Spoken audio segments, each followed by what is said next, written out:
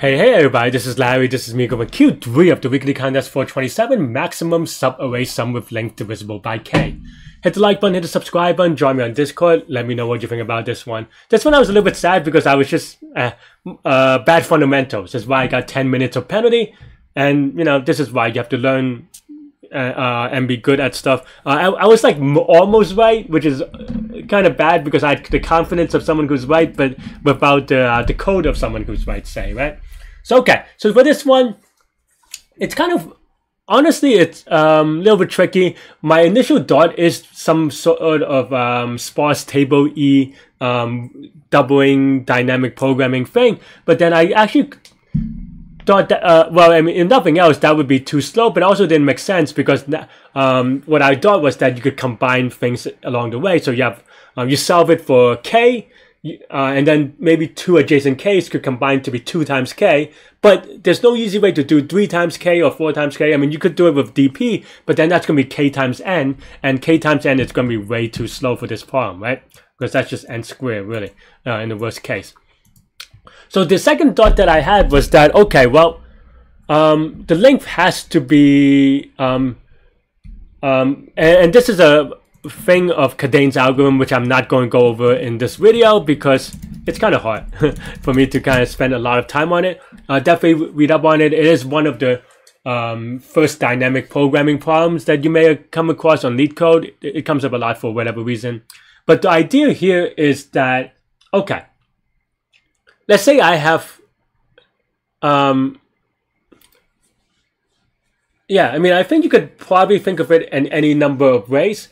But the thing that I would think about is that, okay, you can only, let's say you have a chunk of subarray that is length K, right? You can only combine it with other subarrays of length K, and so forth, right? Because otherwise, if you have smaller than length K, then you just have weird things, and maybe you could do some DP based off that. But again, if you're not careful to keep DP, it's going to be K times N, right?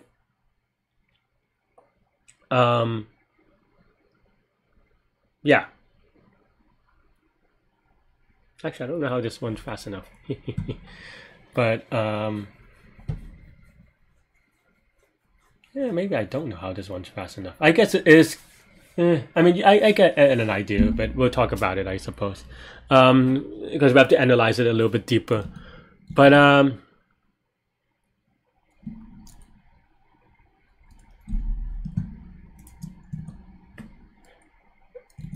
yeah, so the idea is basically that. And it turns out that, yeah, if you kind of only care about the sum of chunks, then now all the adjacent ones, you can look at K, and then you look at next to it, do we add it? No, or maybe yes, and then so forth in a greedy dynamic programming kind of way. And then in that kind of way, it reduces it to Cadane's algorithm. And that's basically the idea I have here.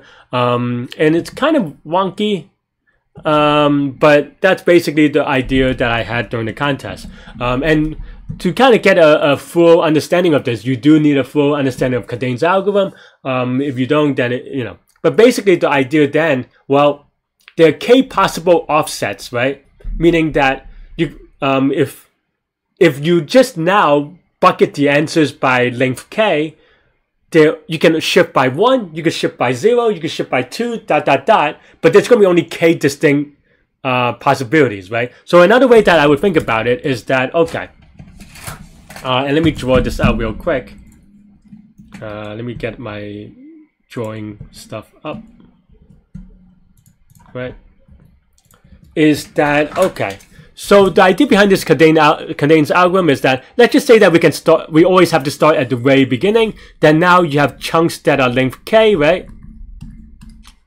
They're all length K. I didn't draw it quite the same, but they're all length K. That means that in a Cadane's algorithm kind of way, you go, okay, you either take, no take, no take.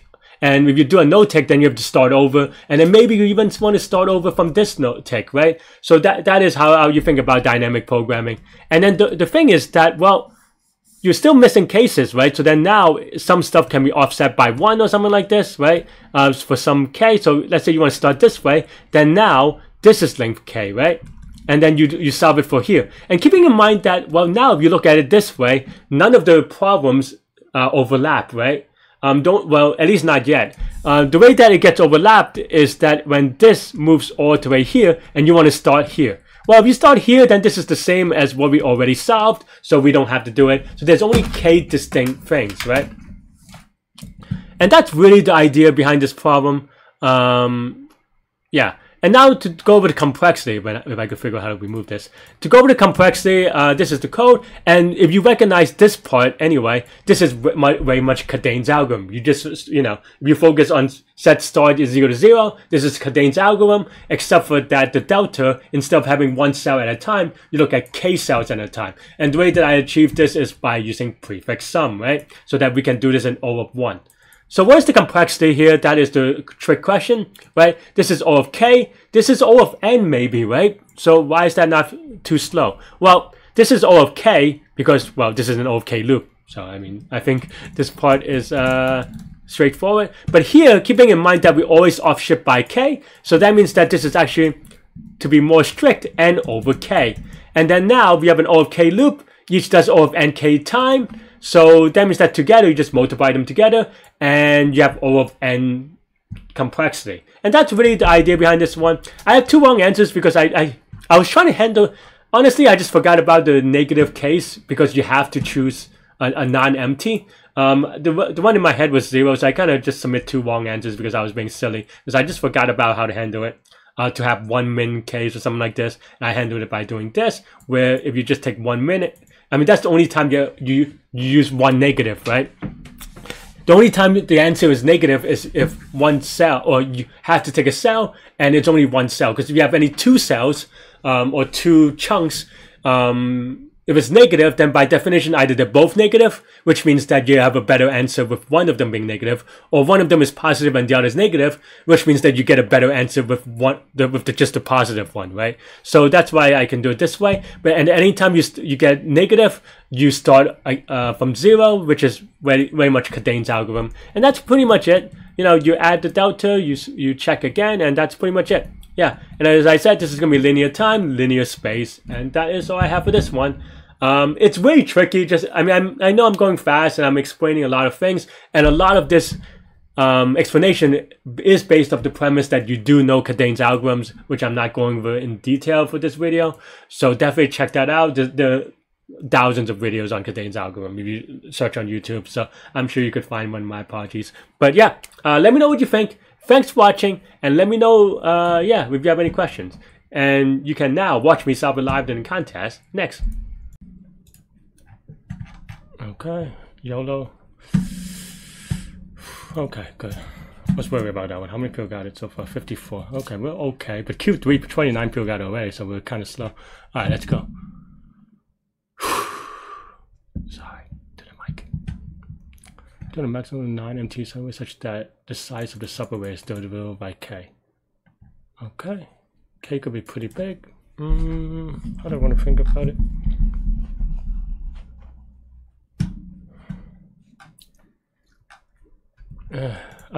What's it called?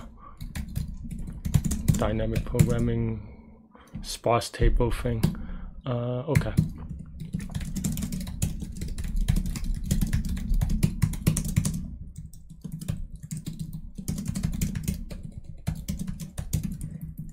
Right, and then now, okay.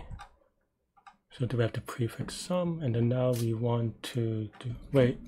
Yeah, no, you're right, Larry. You got this, There was a k. I mean, this is pretty okay. 41 people. I thought it would be, I expected less people maybe, or fewer people. But, okay. How do I want to write it?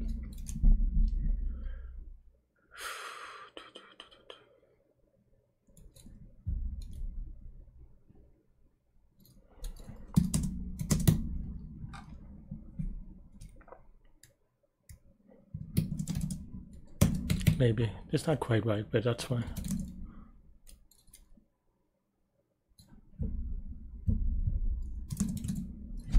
No, is it? Wait, hang on.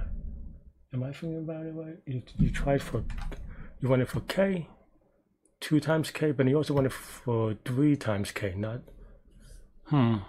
maybe I'm wrong on this one. Because I'm thinking of repeated doubling or whatever, which is not quite right, is it? How do people get so quickly? N is big.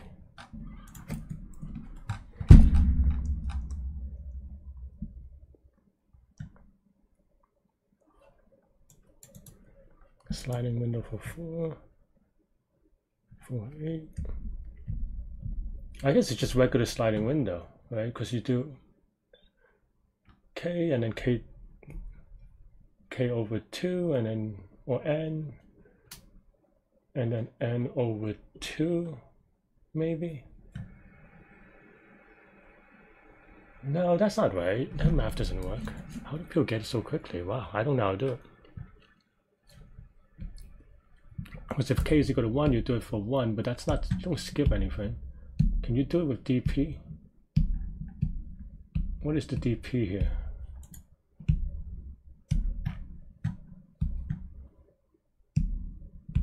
But K could be small, so even DP on N is too slow, right?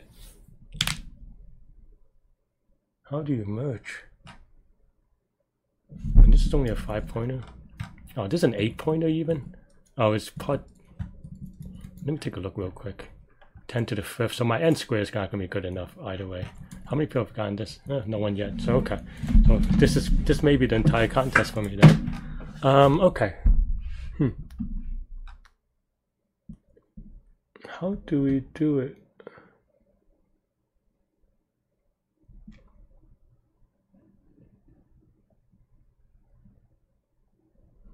So the different pieces, that's fine. How do we merge?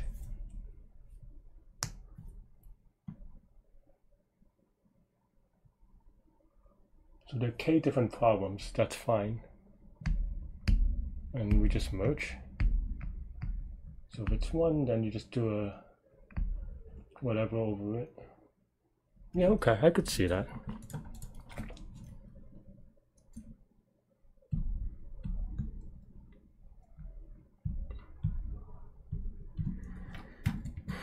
Okay, I could see that. That's fine. Maybe. Right. So this is the offset. We want to get it so that the length K. So offset. Okay, yeah.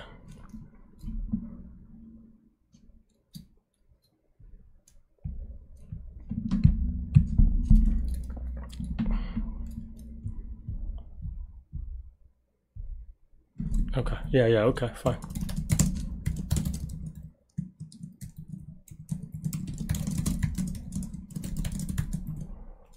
So we start at I, right? So then now we have whatever.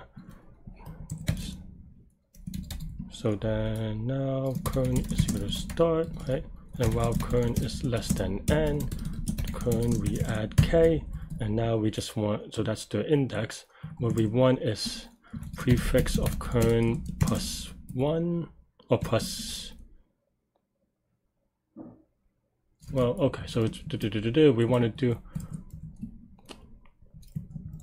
plus K, and then it's just plus K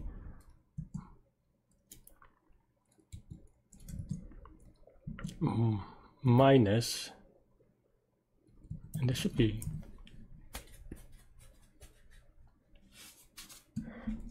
equal to,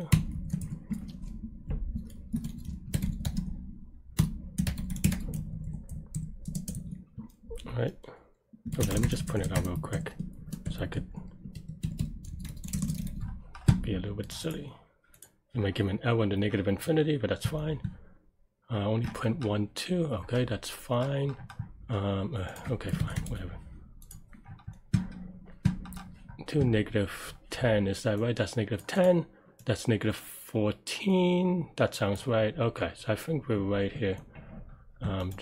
So this is 2, so this is negative 4, negative 4, negative 1, and then this is just 3, 1. Okay, so then now we have this.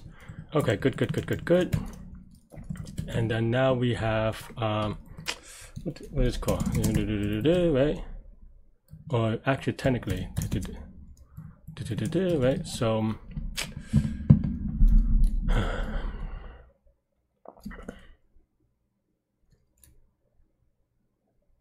if, okay, so this is delta. If mx plus delta is less than 0, then mx is equal to delta, I guess. Right? Otherwise,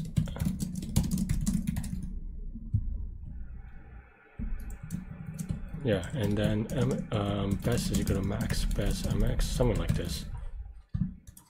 Contains the algorithm. Yeah, okay. Do I have a print statement still? No. YOLO. Oof. Oh, okay. Wait, how did I get this one wrong? Why? Tell me why. I have it off by 1 index. So start. 1 is start, so then now it's going to be -10. It goes to -10. And then if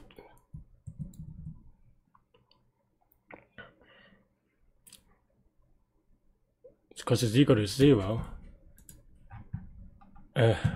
Okay, that's a silly mistake, I think.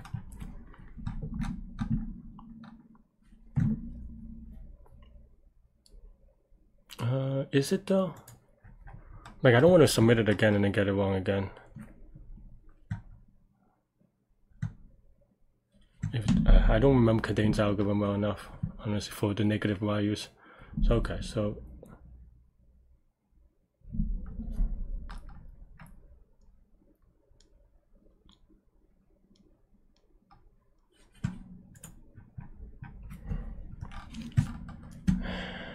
it's so hard to submit this. It puts delta is smaller than this is delta. Yeah, okay, fine. Yeah, okay, YOLO. Okay, fine. So this mx is going to be right? I don't. The Cadane's algorithm is so tough for me to remember, but that's tough. That's 10 minutes of penalty.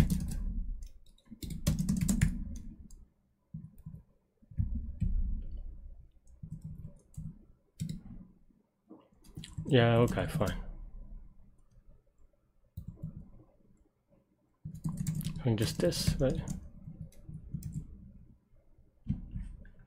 This is still right.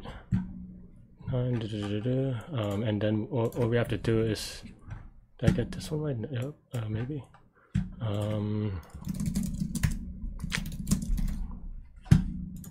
Just for that chunk. I knew that one. Silly mistakes. I mean, I knew the idea. I didn't know the edge case, so that's kind of a little bit on me. And 229 is kind of rough. I knew that one very quickly, but I was also just being careful. Okay, let's see if I could. Thanks for watching, everybody. Hit the like button, hit the subscribe button, join me on Discord. Let me know what you think about this contest, this problem, the description, the explanation, everything in between. Stay good, stay healthy to good mental health. I'll see y'all later and take care. Bye-bye.